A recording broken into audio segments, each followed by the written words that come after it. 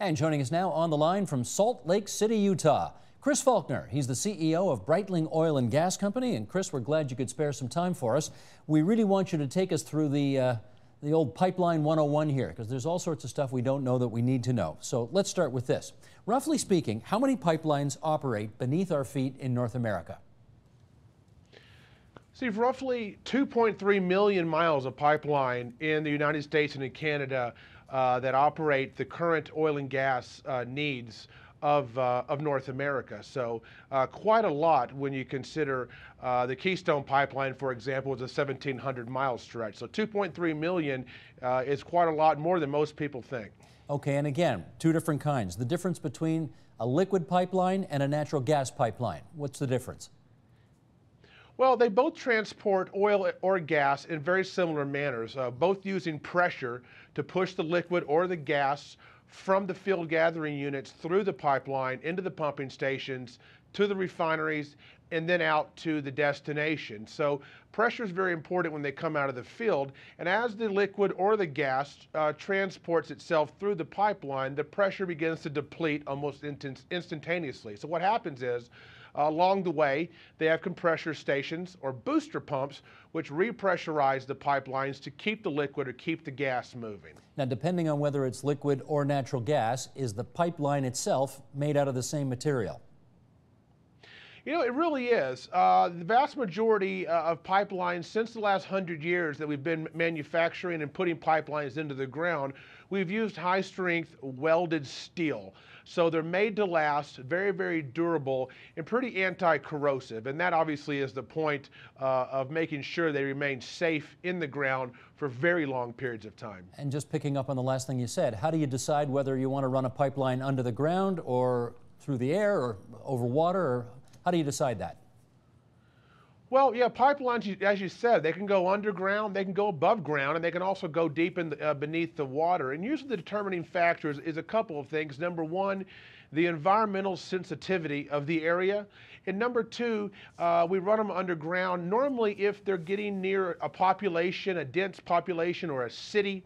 Again, a sensitive habitat, whether that's for human or for animal, they're usually buried. In certain areas in Alaska, through the North Slope, we use pipelines still above ground, but you're also in very, very sparse populated areas where there's really nothing around. But most of the time you see them buried underground or beneath the water. We certainly all don't want to look at 2.3 million or 2.4 million miles of pipeline above ground now, do we? Right. Now, we're all becoming, I guess, a little more expert on the whole pipeline issue because of Keystone and because up here in Canada of Northern Gateway, and we're trying to figure out the factors that designers would take into account when you try to figure out the route that the pipeline's actually going to take. So what are you looking for? Mm-hmm. You know, a couple things. They're looking for, again, environmental sensitivity. They're looking for other factors that may be in the way. So railroad tracks, buried fiber optic transmission lines, buried electricity lines, for example. They're also looking at the population density that's currently in an area, and they're also taking into consideration the growth factor of those areas. How many folks might be living here in 10, 20, 50 years from now?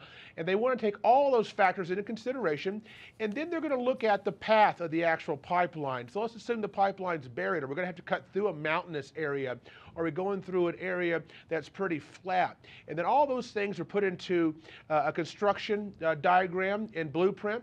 And then an environmental safety study is done to see what the impact of that pipeline is going to be on the population near it and its surrounding environment. All of those things are then taken into consideration by the engineers in the pre-planning process, which can take 3 to 10 plus years before a pipeline construction project ever begins. Okay, I hear you, but I don't have to tell you, Chris, that your opponents in the environmental movement say that you guys don't care at all about the environment when it comes to where to put a pipeline.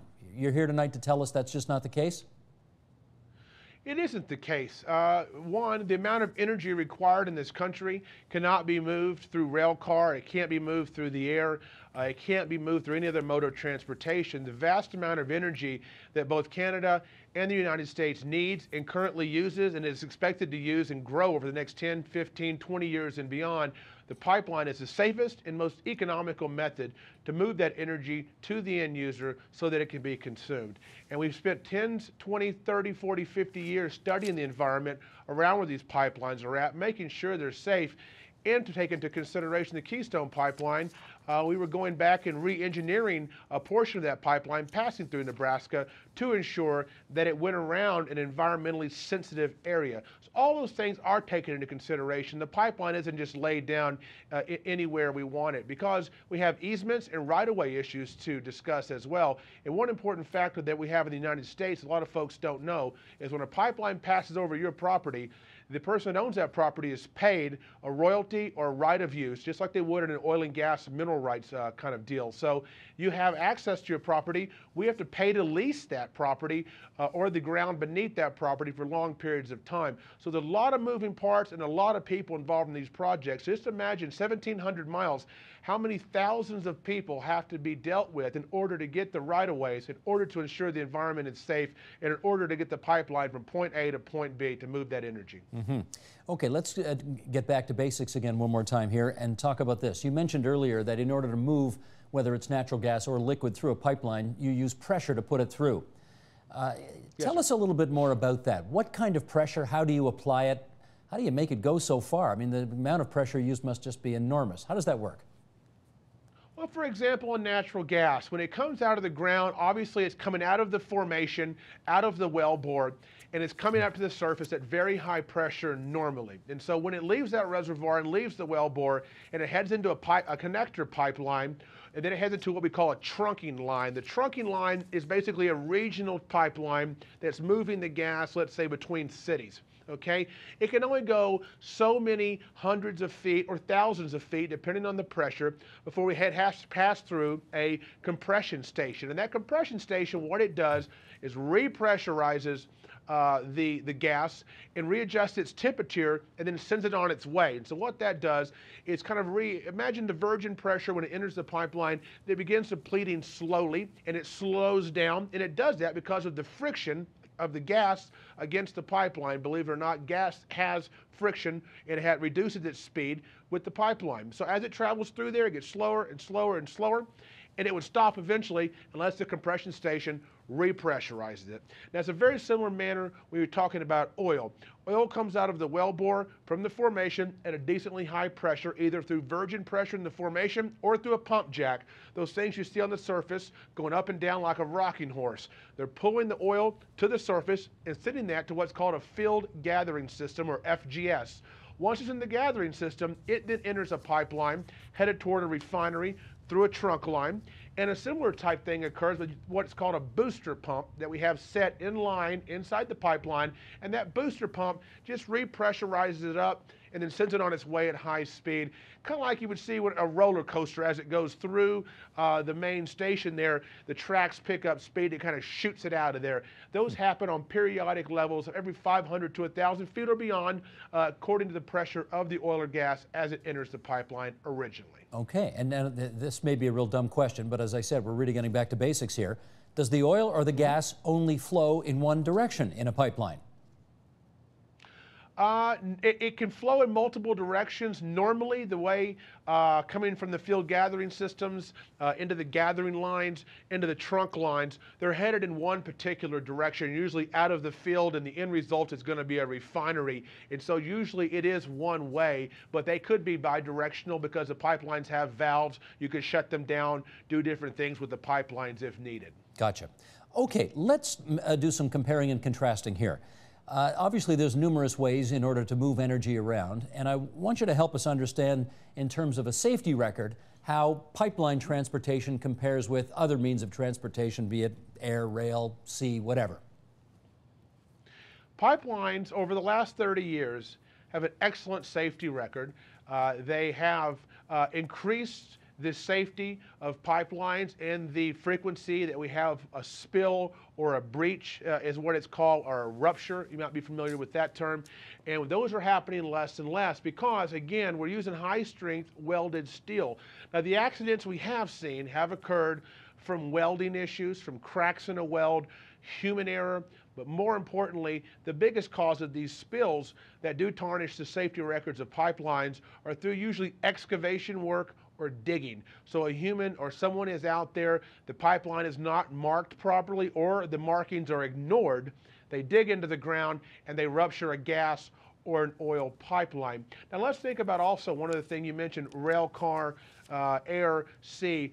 All the pollutants needed when you're talking about rail car and train, all the transportation, extra transportation on the roads to truck that oil or that compressed natural gas once it leaves the rail car going to its destination. All of those trucks, all of those additional trains would be needed if we were going to remove the pipelines from the mix and put it all through a traditional transportation model. And to give you an idea, Keystone Pipeline from Canada down to Texas transports roughly 800,000 barrels of oil per day.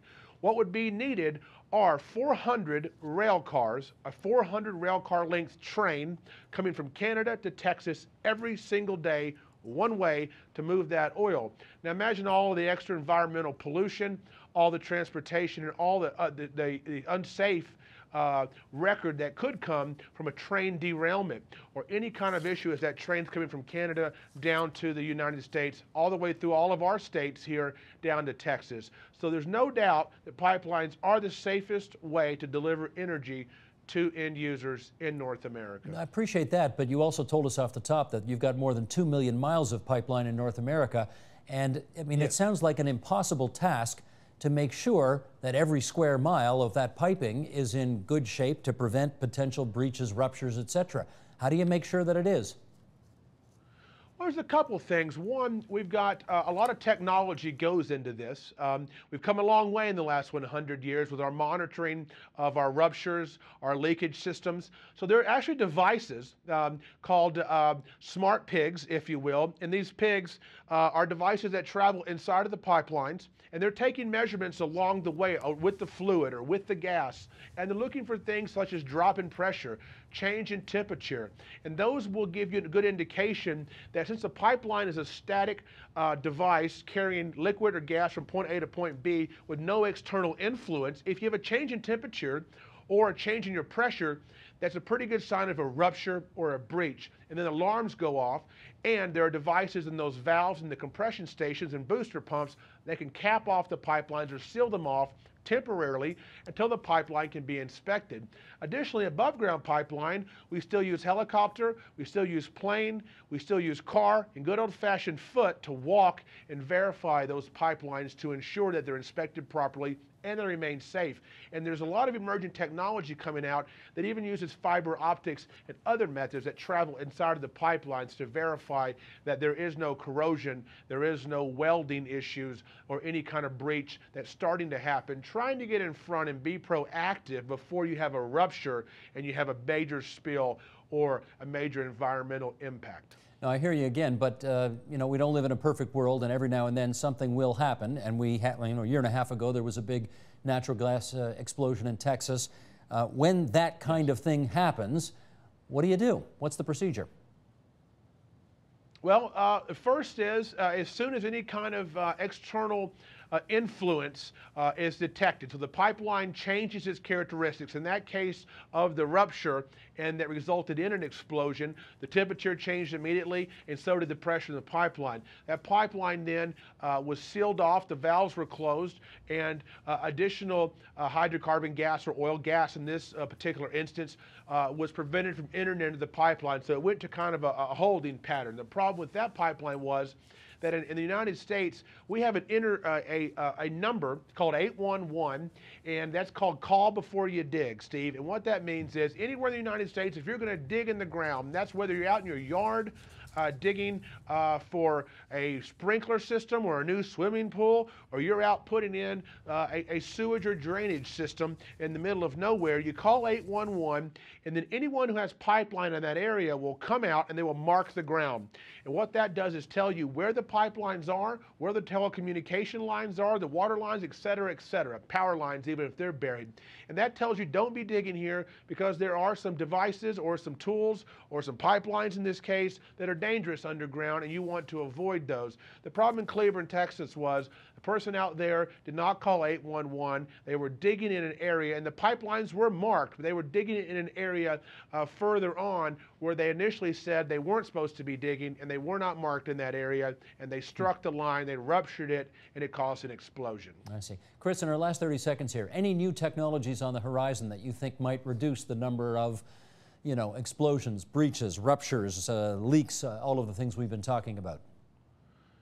There is, Steve. There's one that I really think is going to add to the visibility that we already have in the inside end of the pipeline, and they're called smart balls. And these balls are basically fiber optics that use sensors all the way through these pipelines, and they're taking readings as they travel submerged in the oil or being transported in the middle of the gas down the pipeline. And they're taking readings along the way using fiber optics, and those measurements are sent back in real time to a monitoring station back into basically like a data center or a computer lab back at the pipeline owner's headquarters. And those readings are taken, and they can detect if there's a minuscule crack in a weld. They can detect if there is something in the pipeline characteristics that has changed since the last time they've made the trip through that pipeline. And all those things are then, these calculations are made in real time, and they are sent back to be analyzed, and they set off alarms and triggers that can turn the pipeline off and shut everything down in an effort to proactively get in front of anything before a rupture or a breach or a spill occurs. That technology just came out. It's being tested now in parts of the U.S., and I hope to see that technology, smart balls, mainstream in the next 12 to 18 months. Chris, I never thought pipelines could be so interesting, but you made them so. Thanks so much for joining us on the line from Salt Lake City. Thank you, Steve. Support Ontario's public television. Donate at tvo.org.